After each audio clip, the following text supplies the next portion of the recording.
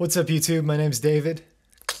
And today I'm going to show you a superpower that all humans have. I'm going to show you how to vibrate any structure, object, or any reverberant room with just your voice and science. I know somebody in the comments is going to put a timestamp, like they always do, to where I am singing in a hallway and vibrating the walls of that room. However, you're going to miss so much great content in this video because I'm going to show you how to apply this technique to other things as well, not just the walls in a room. So let's get nerdy. In order to become a master of vibrating things with just your voice, you need to understand this very important term first: resonant frequency. Resonant frequency is a term that is used to describe the frequency or pitch that an object, volume, or space likes to resonate at. This might sound new to some of you, but I'm sure most of you have experienced this before. Have you ever been in a room singing or listening to music with loudspeakers or something like that, and you notice certain pitches vibrate louder than others? Some of them are actually so loud that they can vibrate your skull and your body. Whatever pitch that is more than likely the resonant frequency of the room. Pretty much any object or space that can vibrate or reverberate has a resonant frequency. There are a few different ways to find the resonant frequency of an object or a space, so I'm going to start with something on the smaller scale to give you a good example of how to find that resonant frequency and what happens when you produce the resonant frequency aimed at that specific object. So let's start off with something small like this. Not sponsored by Gold Peak, but this stuff is great. So this is a bottle of tea, liquid, and the space in the bottle that we are concerned with is the area above where the liquid is. So the area that is occupied by air in the bottle. Just like on those videos where people are using wine glasses as instruments that are pitched, the level of fluid in the bottle determines the pitch of the bottle, and you can change the pitch by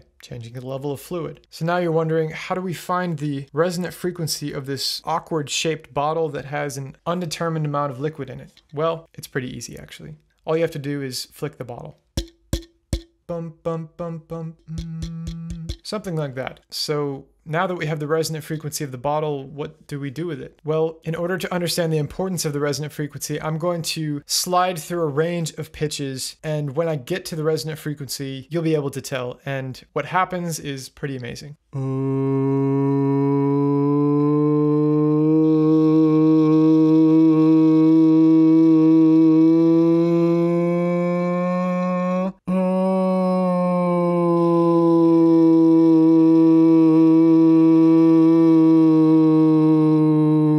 So if you can't tell what's going on, when you sing the resonant frequency of this bottle into the bottle vibrates drastically more than it would if you sing any other pitch into the bottle. And actually it is vibrating so much in my hand that it is shaking and buzzing this plastic ring on the top. So I know many of you are wondering, why does the volume increase so much to a point where it actually buzzes the plastic clip on the bottle when you only sing the resonant frequency? Think of the relationship between your voice and the bottle vibrating like this. You just met somebody new, you're trying to strike up conversation with them and keep them interested. In this case, you are the voice that is phonating, and the person you're trying to keep interested is the bottle that you're trying to vibrate. Now, if you talk about dogs or cats or mowing the lawn or what kind of t-shirts you like, that person isn't very interested. However, the moment you mention avocados, you have all of their attention, and now they are talking about avocados in return with you. They are reciprocating some of what you are putting out. The bottle is only going to reciprocate back if you hit the right note. When you sing the resonant frequency of this bottle into the bottle, the wavelengths or sound energy is no longer just being diffused into the liquid of the bottle and back into the air and surroundings. It is vibrating the walls of this bottle because that is the frequency that they vibrate at, their resonant frequency. So instead of just hearing my voice create that pitch, the vibrations from my voice are vibrating the bottle as well. So now you have two sources that are creating the same pitch. This gives a doubling effect,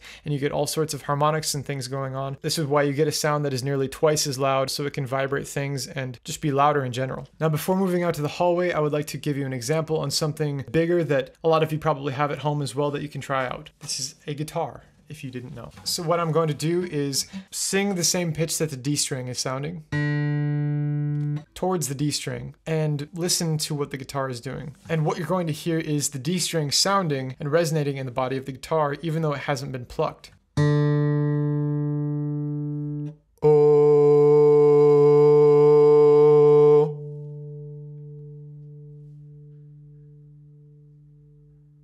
Now this works because, well, the resonant frequency of the string that's tuned to a D is a D. That's the pitch that it likes to vibrate at, and that is the pitch that it will vibrate at if that frequency or pitch is sounded at it. Pretty amazing. It's almost like the universe wanted to get poetic with us. There doesn't need to be any physical contact to vibrate something or set it in motion. All it needs is to hear the right things. In this case, the right frequency. I admit I am missing out a term here, and that term is acoustic resonance. Acoustic resonance is the phenomenon that describes what happens when you sing the resonant frequency in a hallway or create that frequency in a system. Acoustic resonance more often comes to play when you're dealing with spaces or larger objects or mechanical systems. For example, that guitar that I just sang a D into to vibrate the D string shows acoustic resonance when the strings are plucked because the body of the guitar is built to resonate those sounds. Likewise, certain performance in music halls like the Tokyo City Opera Hall are built in a way to reflect the sound in certain directions, so even if you're sitting in the upper balcony, you perceive the sounds at almost a flat equalization with bass pitches and super high frequencies carrying just as well as the mid-range pitches. And that brings us to what this video is titled about. Let's go out in the hallway, figure out the resonant frequency of the room that I'm about to sing in, and then vibrate the walls in that room, because that's what you came here for. There is a neat little formula that we are going to use to find our resonant frequency of this room, more specifically the resonant frequency between these two walls. This formula is actually for finding the frequency of something if you know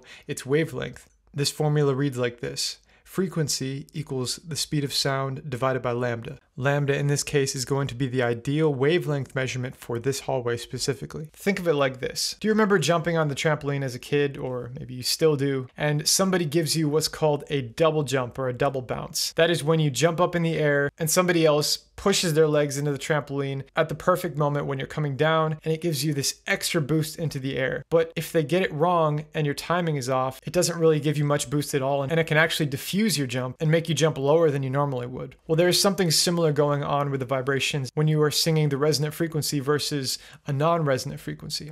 What we need to do is measure the distance between these two walls like this. I built this hallway almost exactly 4 feet wide, so we are going to use 4 feet as our measurement. Now, because we want to figure out the distance it takes for the sound waves to go from our mouth to the wall and back, we are going to double this distance. So the distance the wavelength has to travel to reverberate back to the source is 8 feet. So the average speed of sound that we're going to use is 1130 feet per second. Divide that by 8 feet and you get 141.25 units per second. In this case, we are talking about cycles per second. If you know anything about wavelengths or frequencies, you know that cycles per second translates to hertz. So our resonant frequency of this space is 141.25 hertz. Now, if we just use this fancy calculator online real quick, we can find that 141.25 hertz is roughly a C sharp 3. Knowing this frequency should get us really close to the actual resonant frequency of this hallway where we're going to see some results. This is theoretical, mathematical, based off of our measurements and the assumption that the speed of sound in this room is 1130 feet per second, which, it's probably not exactly that, but it's going to get us pretty close. So now I'm going to stand in this hallway, sing directly at one of the walls in the center of the hallway through a range of pitches or frequencies and see if the resonant frequency of this room kind of shows itself and is apparent.